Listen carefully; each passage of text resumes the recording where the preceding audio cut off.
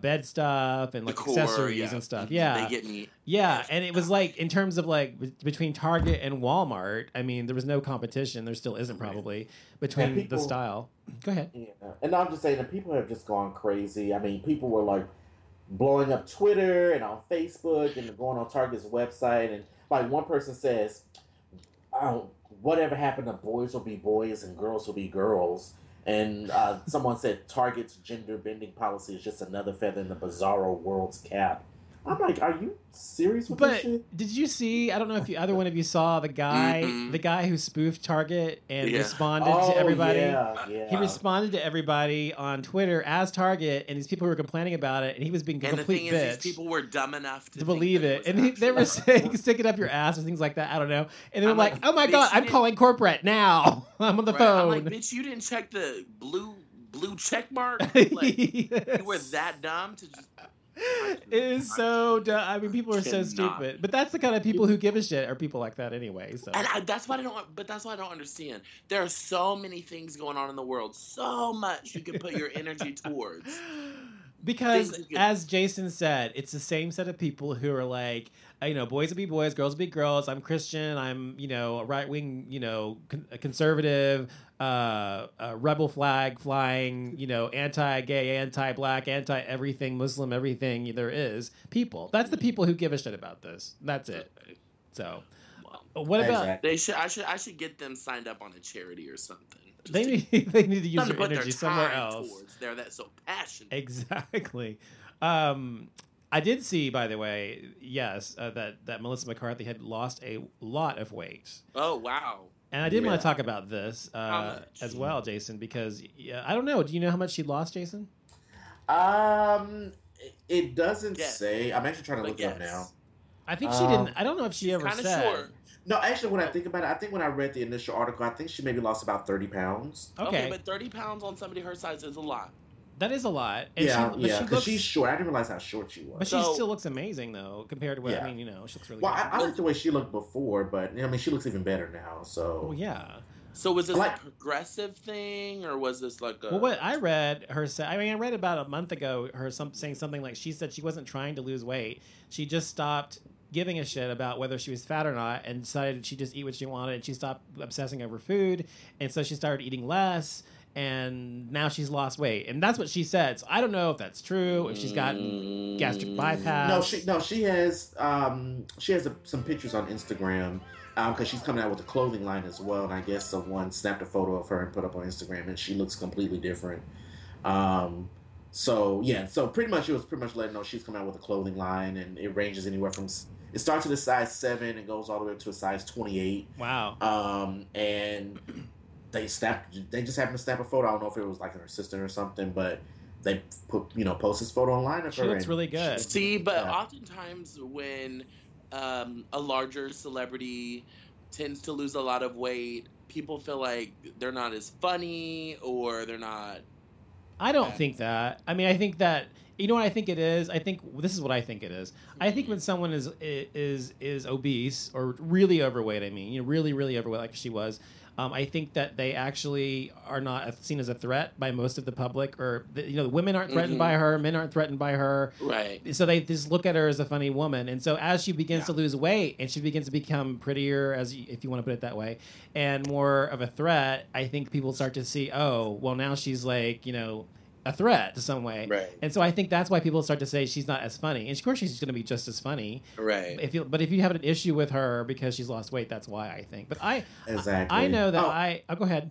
No, I was saying that actually there's a correction. She lost 45 pounds. 45 pounds. Wow. Yeah. That's a lot. Yeah. But I've never understood why people think that they associate big people with being like quote unquote jolly.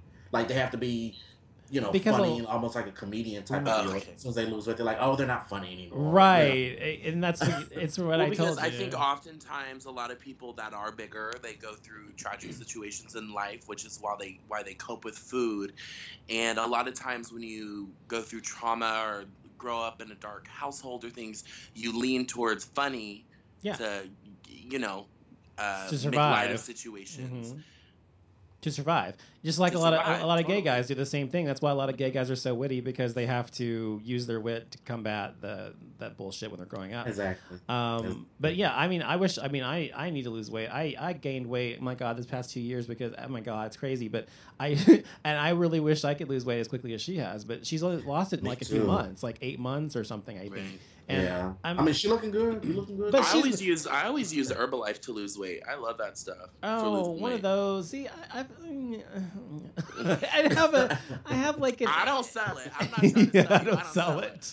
I buy it, but I'm just saying. I need to. No, I know how to lose. I know how to lose weight. I had a personal trainer, and came to my house, all that stuff, and I did it all. Looked really good years ago. Then, like I told you before, I got married and all that stuff, and then we fell off the wagon after we got married. But I think that it is easier, though, if you're like super wealthy like they are, and you can have all your meals prepared for you, and you know what I mean, and you have somebody there always to watch what you're eating, and blah blah blah. Get lap band, and then get like skin surgery and blah blah. Yes, and so I mean, it's so much easier when you're rich to do these things. It's easier to do anything when you're rich, of course, but I mean, to lose weight is just so much easier for them than it is for most of us. What were you saying about Jennifer Hudson, by the way, Jason? Oh, I was. She cut off all of her hair. She's like. Oh, really? Has that sleek. Yeah, she cut off all of her hair. She has like this very sleek, nearly bald, like model-esque type look. Ooh. And she looks amazing. She's got a really good jawline, so I bet that looks really good. Yeah, it's really cute on her. It really, really is. I love her. I need her to come out with like a pop dance record. Because I feel like all the songs she's done with David Guetta are like fire, but when she sings R&B, it's just not there for me. And I love R&B music, but I know she needs to be more mainstream. More mainstream, right? Yeah, just more mainstream. Her music, I mean, her music. Yeah, totally. I think she does too. I love her. I loved her ever since American Idol, and I loved it when she lost, and Simon was all like, you know, he just was not into her, and then she goes and wins the Oscar, and she goes and wins Grammys, and she, you know, it's just I love an underdog. It's fantastic. Yeah, it's a good story. I'm looking at this picture of her on Instagram. It is amazing. She has like such a beautiful face that she has like no hair. I know It's a really nice picture, isn't it? She has no hair, but she is just so beautiful. Oh my God. Wow. Bitch is pretty. Anyway. When is she going to get married, by the way? She's been with this guy. Yeah, he was on what reality show is that? Don't tell me. I Love New York. Yeah, he's been in a few movies too. Yeah, they've been together for 8 years. Yeah, but what they've been engaged for like 8 years. Yeah. So I'm like, not just together, but they've been engaged for like a long time. Yeah. I'm like, and I always looked at the guy, and I hate to be like this and say this, but I'm gonna say it because that's how I am.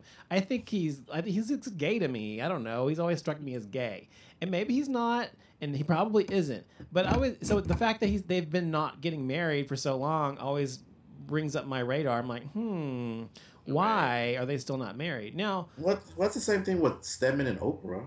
I started to say that Oprah, I don't think Oprah's a lesbian. I don't think Stedman's necessarily gay.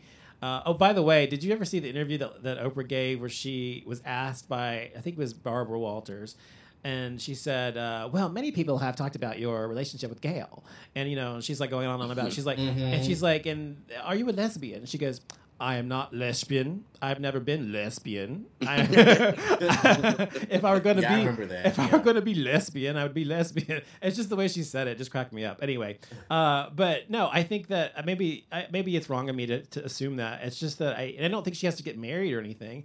I'm just saying, why be engaged that long? I mean, the long engagements like that don't make a lot of sense to me. But whatever. Ariana Grande and Bill Cosby's most disliked celebrities. Really? Yes. So they did a recent poll, and I guess they had people to vote on, I guess, a plethora of different types of celebrities, or whatever the case may be. And Bill Cosby and Ariana Grande had ranked at the top for the most disliked celebrities. I wonder why Ariana. The donuts, and she's a bitch, right? Well, yeah, but... Well, she said that she hates America. She did the donut thing, and she and also. I don't think her brother has helped. I do not like Frankie. I've never liked him. I don't. Y'all want to hear a really quick funny story? Sure. Let me paint the picture. It's New York Fashion Week. Third row back. Front row is tons of celebrities. Everybody's there. Vivica Fox, Zach Posen, Paris Hilton, Nene Leakes. It goes on and on. Naomi Campbell, the whole thing, right?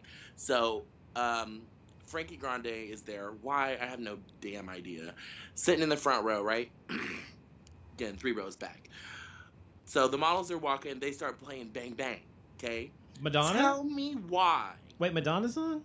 No, but... Jessie J. Oh, see, I don't know. I'm old. Okay, go ahead. God, you're so damn old. Yes, it's a song. Okay, it's go ahead. A song with Jessie J and Nicki Minaj and Ariana Grande. Okay. And it was a big hit for them. Okay. And over the summer, in the spring. So, so they start bang, bang into the room.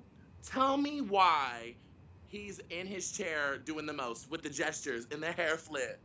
And the lip sync. That's Frankie, though. I see that it is the most obnoxious shit I've ever seen. I call him Thirsty Grande. He is. He's very flamboyant. But did you guys? Did you see? Do you either of you watch Big Brother? No. Oh, okay. Well, Michael, my husband and I are obsessed with Big Brother, and we have always watched it. We watch it every year. We're watching it now. But he was on there. Of course, we saw him when he was on Big Brother, and we were like, ooh, we just did not like him. He's annoying as fuck. He's just so old to be acting like that. He's just annoying. And the funny thing is, he came in and he's like, and of course, this is right. It's like 2 years ago or a year ago. I can't remember if it's 2 years ago or a year ago. 2 years. I think it was 2 years ago. But he came into the show and he's like, well, nobody knows my sister is Ariana Grande and blah, blah, blah, blah. And so the whole first like half of the show or the season, he didn't tell anybody. It's this huge secret. And finally it comes out, but when he needs at the last moment to tell people so to save him. And everyone's like, oh my God, your sister's Ariana Grande. Oh my God. And I was just like, wow. I didn't even know who she was. Right, she had only had like one song. I had no idea. Yeah. And he was just acting like she was the shit. I was like, okay, whatever. But he acts the same way, and I just always found him to be really annoying. I just don't like it. But yeah, he's definitely tarnished her legacy, I think. Well, I don't think she's helped it. She's no better. Oh, not at all. Not at all. Yeah. And now she's on the new show Screen Queens. Oh, really? Which is by Ryan Murphy, which comes out September 22nd, which earlier tonight I went to the preview screening of that. So did you like it? Yeah, it was fun. It's definitely going to be one of those things that people either love or hate if they don't understand it. It leans more towards the comedy. It's kind of like Mean Girls meets Scream. Yeah. You know what I mean? Yeah. Like it just has that funny kind of campy bubblegum. Yeah, very campy. Kind of very like tongue-in-cheek. I like it because I like stuff like that, things that are like kind of quotable and funny and they're kind of vapid. I love that kind of stuff. Yeah. But it'll definitely be a love or hate for sure. But I think the younger people will like it. But yeah, I'm not gonna like it. It'll be a short stint for Ariana. I'll just say that. There's just some people that I just in the public eye that I just do not like, and I'm sorry, she's one of them. Way. I just don't like her. I'm the same way. But yeah, it's just that with Ariana Grande, with all the stuff she has been going on recently, and then clearly we know why Bill Cosby. Right. Oh, did you guys know that 3 more ladies, let me say allegedly, came forward about the whole? I mean, do we even care? Do we even care anymore? Honestly, I don't care at this point. No, I care, but I think that to even have to say allegedly is ridiculous after 43 women or whatever have come out and said it. I mean, come on. The man is guilty as sin. Right. I mean, you know what I mean?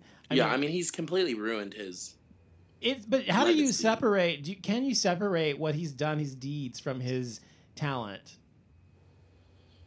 I didn't grow up watching that show. So I know you didn't. I did, but... I love the Cosby Show. Yeah, I grew up watching it on TV live.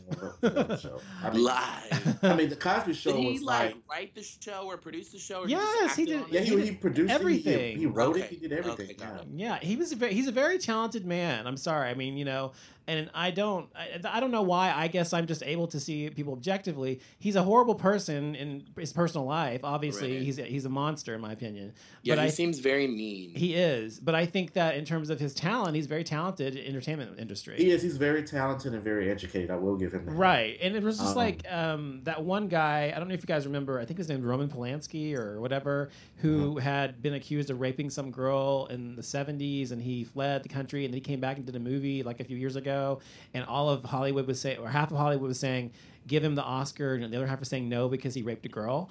And so that's what I'm saying. How do you separate their talent from their personality? That's just a hard thing, I think.